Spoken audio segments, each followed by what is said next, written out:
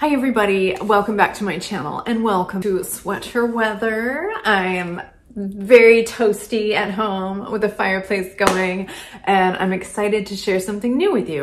Very cool thing. Okay, I talk about subscription services a lot on my blog and on my channel. This is kind of a new to me one. It's called Scentbird and it's a perfume subscription service that for $14.95 every month you get a new perfume, and it's about a month's worth, about 140 sprays. Comes in a little container like this. They recently sent me over Sanctuary Red Panda. Smells absolutely gorgeous. Looks like this. Has one of these like twisty caps to open. Spray a little here.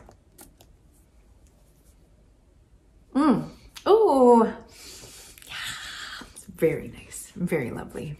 So I'm going to read the description of the scent from the card they sent me because I don't want to mess it up and they state it so eloquently. Okay, it says, just like the playful creatures that share its name, the scent opens with an energetic blend of red berries and fresh bamboo as a nod to the red panda's favorite foods, while pink pepper adds an extra lively twist. Verdant notes like white tea, violet, and oak moss play homage to its habitat in the Himalayan forests and mountains of China, as cashmere woods evoke a soft, cuddly feeling.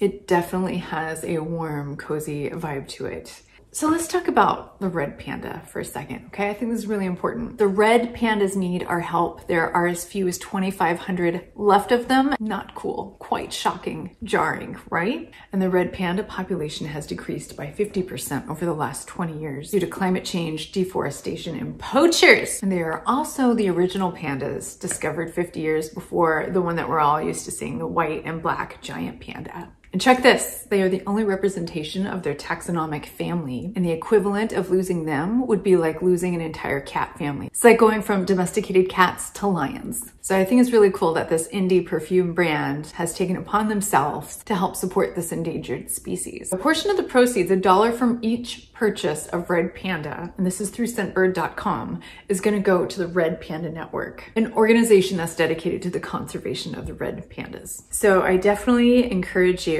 to check out this scent. Head on over to Scentbird.com. I'll have links below. You can check them out.